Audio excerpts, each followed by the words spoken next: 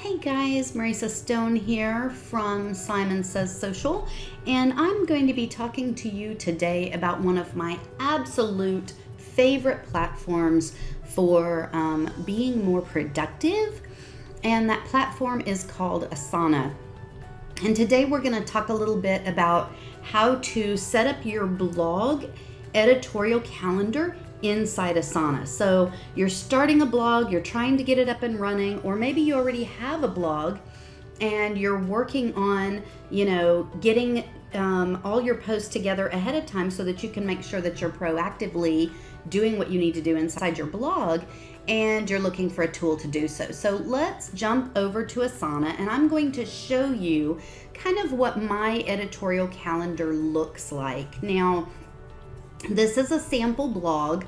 Once you have logged into Asana, Asana is a free platform. All you have to do is go and sign up. And as long as your teams are under 15 people, and if you look over here at the top, I've got like 4 people in my Simon Says group right here who's working on blogging. So as long as you've got under 15 people, including yourself, the platform is free to you. For those of you that don't know, Asana was actually created by one of the co-founders of Facebook. It was used inside Facebook for a very long time to help keep them up and running and their productivity at peak performance. So they've really added a lot of really cool features. And recently they introduced boards, which makes Asana very similar to Trello. If you've ever used Trello, you know that it operates in boards, right? And so now you can actually design boards. So let's dive in for a second, and I'm going to show you 2 different ways in which you can set up your own projects and get your blog up and running quickly. So the first thing that you're going to want to do is you're going to want to come over here to the left-hand side and click this little plus that says Create a Project. What that's going to do is it's going to open up a dialog box that's going to allow you to name your project. So let's say that this is a test blog, right? And then you can choose whether or not you want to do this in a list or whether or not you want to do this in their new board platform. Boards are kind of like the sticky notes that you're seeing on the screen behind you. You really want to keep this private or share it as public just to make sure that your team members see it. Since this is an example, I'm going to actually set mine to private because I don't want my team members thinking, oh my gosh, she's creating more work for us to do, look out. So then you create your project, and this opens up the opportunity to start adding things. Now I'm going to show you a couple of different examples, right? So the first example is, of course, our sample blog number 1. Our sample blog number 1 is set up like a board, right? We've used the board layout option.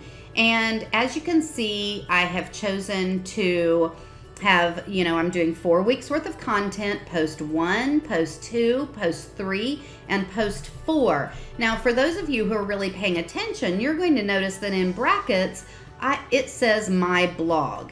Now, the reason that I have done that is because the name of this particular post is my blog post 1, right? But I put that in brackets, and you'll see it in brackets down here. Post 1 is in brackets, post 2 is in brackets, post 3 is in brackets, and post 4 is in brackets, because when all this layout is said and done and this shows up on my calendar, it's actually going to show me which blog post I'm working on. And that's super important if you've got parallel projects running, right? So anyway, so the first step in my blog post 1 is to research a topic. And then I want to do a keyword search. And then maybe I want to create an outline. And then I want to maybe do a draft blog post. And maybe then an image search, right? Because you want to make sure you have images that go along with your blog post. Then maybe I need to take those images and those keywords and my outline and my draft, and I need to create a final blog post.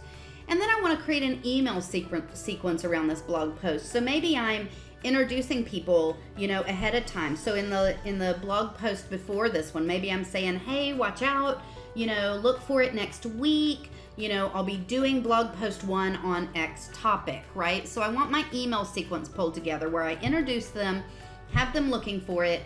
I send them the blog post, and then I send them some follow-up about what they thought about it, or garner some feedback from my list. I like to keep my list very interactive. And then I plan my social media around my blog post, and then maybe later down the road, I'm gonna repurpose this blog post, right? So all I did when I created all of these posts is I added a new task for myself to do. And of course, sticking with my, my post 1 inside brackets, maybe I want to say, design images, because maybe I've already chosen images, but now they need to be branded, and they need to look like, my brand, right? So I can add that in here. It's really easy then to assign this task. I can just assign it to myself, and then I can click on this calendar that's going to allow me to assign a due date, right? Over here under sample blog, which we're working on right now, I can actually set a highlight color. Because this is my blog and it goes along with my brand, I've chosen a highlight color that goes with my brand so that I know, hey, this is my own blog. This is not a client I'm working on. I need to make sure that that these tasks are completed so that my blog goes out to my followers on time. So when I click on my calendar, what you're gonna see is a number of different posts that pop up and show you exactly as post 3, post 1, post 4, those sorts of things. Well, if I go up here to the top and I click on my tasks and I go to my calendar there, now my calendar items are highlighted by color, right? So these posts all belong to my blog. These posts here belong to maybe say a client or something of that sort, right? So that's kind of the way that you would set up the actual board, right? Where you're setting up the a board categoried blog editorial calendar. And this is a second way to do this, and this is actually my preferred layout. I like a running to-do list. I like to know what I've gotten done, when I've gotten it done, and those sorts of things. And one of the things that I love about this original simple layout is that it tells me exactly what I need to do by when. So for instance, let's say on my blog post 1, I need to research a topic. As you can see over here on the side, this is telling me that this is due by tomorrow. So I know I need to get on this, right? My keyword research is also due by tomorrow. Then I want to get my outline done. I want to draft the blog post. I want to do my image search, and I can just add due dates for all of these things right here. Now, this blog editorial calendar is highlighted in a different color. And I did that on purpose because I want you guys to be able to see the difference. So a couple of things that I want to show you on this one. So one of the cool things about the way that you set things up in list format is that in order to divide this list up by sections, so maybe let's say I need a new section, and that section needs to be my social media, right? And so maybe what I'm gonna do under social media, and this, because it's for all blog posts, then maybe my social media is actually set up for all my blog posts, right? So it's a standalone project because there's a lot of work involved with setting up my social media, right? So I'm gonna assign this to myself, and then I'm gonna give myself a due date of, say, the end of the month, because all this social media stuff has to go out by then in order for my blog posts to have the correct marketing strategy to get them out there to people. So maybe I say, create posts, create images, whatever I want to add in here that's going to go along with my social media platform, right? I can also add subtasks. So maybe under create images, maybe that's kind of a big job. I want them all branded. I want them all to look very nice, Maybe what I really need to do is set this aside as its own task, or add a series of subtasks that are going to go along with creating these images. So I need to upload my logo on all my images. I need to, add my URL. I need to make sure that all of my images are branded, you know, so that they look like my images. So because business is all about technology, a lot of times my branded images actually have computers and, you know, and mobile devices and things like that. So they look like branded images. If I'm sharing images of farm animals, somebody's going to get a little confused as to what's going on with my brand, right? I can also write comments in here. So let's say I'm sharing this with my team and I need to say, hey, can you guys assist in getting this done? And then when I add that comment, all of my team members will actually see it, right? Somebody else can add something in here and I can like it by adding that little heart right there. That helps to communicate to my team that yes, I saw this, I understand that you want me to assist, and I'm on it, right? I can also add attachments. So let's say that I've seen a particular social media, you know, post and I absolutely loved it. I can attach that file right here inside this box and my team members can see it, and I can say, I'm really looking for something that looks sort of like this, and they can use that as inspiration when they're creating what I'm trying to get them to create in our social media marketing strategy.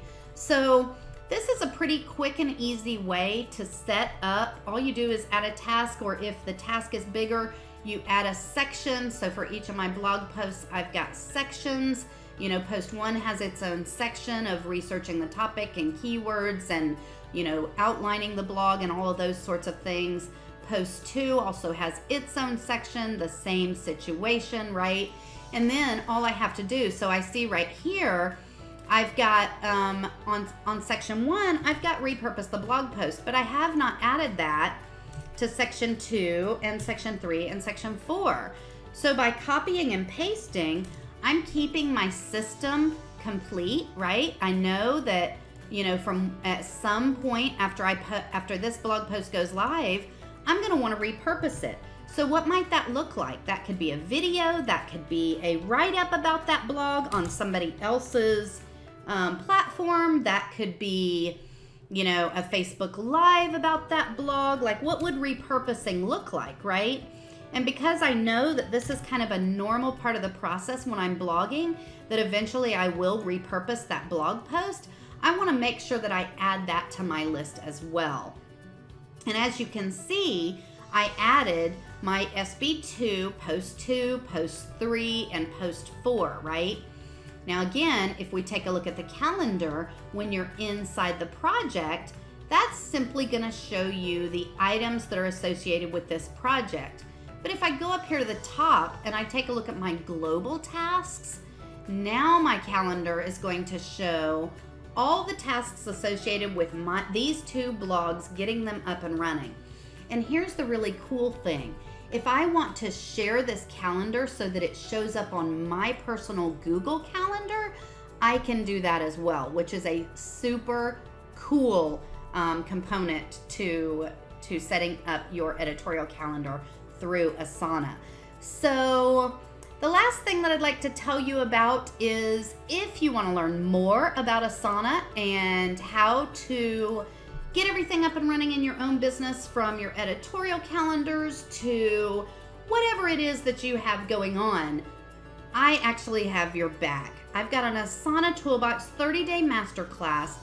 This masterclass teaches you all about navigating your way through Asana, all the different ways in which you can communicate with your team members, Asana organization, so storage and file retrieval, searching for different things, adding visuals, tying everything all together. It even covers an opportunity to use Asana for your own personal needs, right?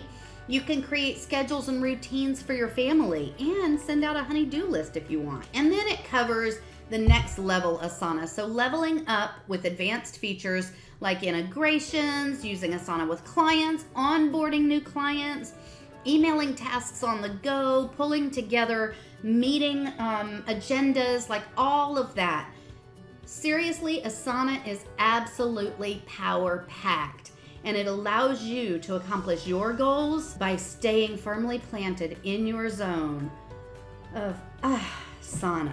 If you're interested in this online course, it is only $297 right now. It will be available as part of my signature course later. So if you're interested, grab your copy now. If you have questions or need answers to anything, feel free to reach out to me.